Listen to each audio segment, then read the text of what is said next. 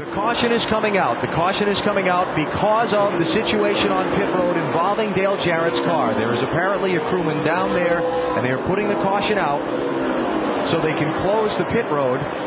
So the caution is out so they can close the pit road, keep any more cars from coming down, and move some rescue workers onto pit road to further attend to the injured crew member. Good move. Let's go on board the DJ and listen. Right over here, right over here. Yeah, that's just too much rear brake in the car right there. Man, that's a scary situation. Oh, my goodness. Look at the jack. Look at the jack, and they're going toward the. And the official just calmly. But look at the damage to the right front. That's from hitting the wall. You get into the wall there, yeah. And when you're sitting there as a driver, you don't want to play anymore right now.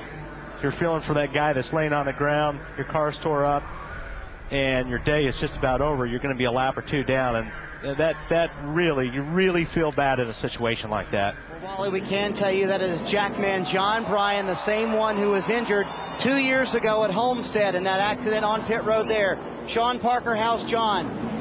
He's awake and alert, but his legs are pretty sore, and I don't know what happened. We'll have to wait and see what the doctor says. You know what happened on pit road to cause the accident, Sean? Well, I mean, you try to race on these racetracks that are 2.5 miles, and pit road's not even wide enough for 2 cars on it, and we're doing green flag pit stops, and, you know, Dale was doing what he had to do. It's not his fault by any means, and he's just coming in to do a green flag stop and going to get the car slowed down, but this is racing, and you shouldn't be racing on pit roads like this anyways.